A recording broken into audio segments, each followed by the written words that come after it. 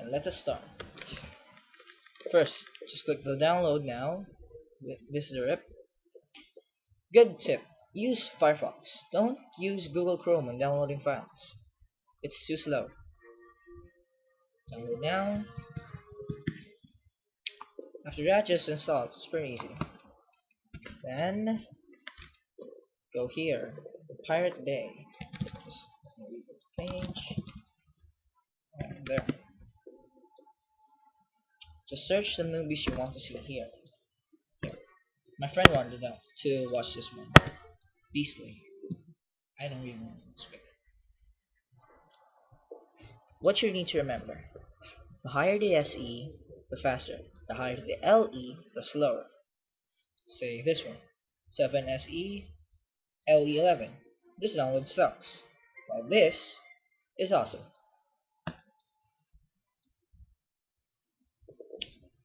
See this DVD rip? That means it's extremely good quality. Alright? If it doesn't say DVD rip, just read the comments. Say that. Audio 10, video 10. Good job. Okay? Just check it out. Then download this song. Wait for a while, then save the file. Save.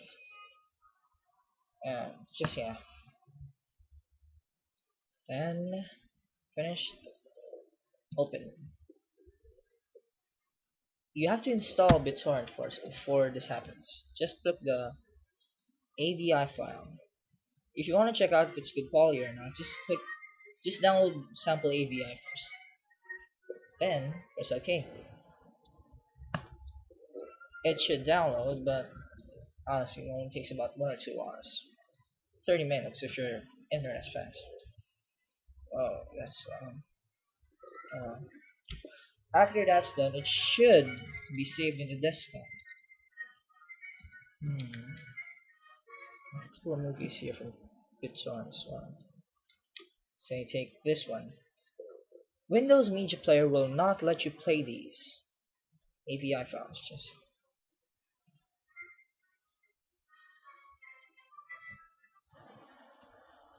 Windows Media Player will not let you play files of this type. So what you need is this VLC Media Player. I'll put the link in the description as well. And remember, use Firefox. So after you download that, should be as easy as this. Just install it. Then pick the movie. Open with. Then VLC Media Player. Sometimes it just opens by itself in Windows Media Player. So I suggest using Open with. Should be done by now. Where is it? Oh, there. Christmas. Just wait. My computer's really slow. That's why it's like this. Oh my god, it's so slow. Oh, there. See? This is an old movie, that's why the quality is not that good.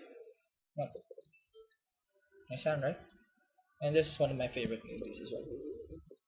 Well, thanks for watching and goodbye.